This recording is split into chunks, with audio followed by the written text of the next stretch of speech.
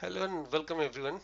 Today I'm going to show you how to build and run C program on Visual Studio 2017 community version.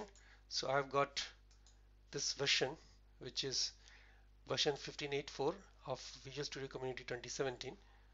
So what I do is I click on File, New, and then Project, and I have already highlighted it on Windows Desktop on Visual C++, and you see this template Windows Desktop Wizard. So I'll create the application as demo C project and click on OK.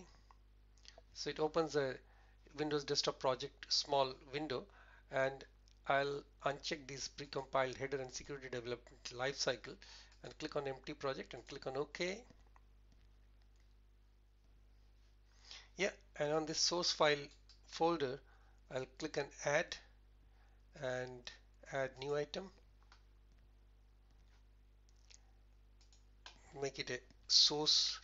By default it is CPP C++ extension, but I will make it source.c and click on add, and it creates the source file for me, and I'll write the C programming code.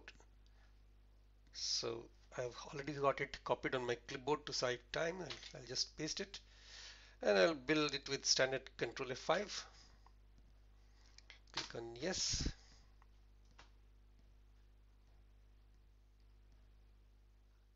The build has started, and here is my first Hello World program. Thanks for watching. If you like my video, put on your likes and subscribe to the channel. Thank you. Bye.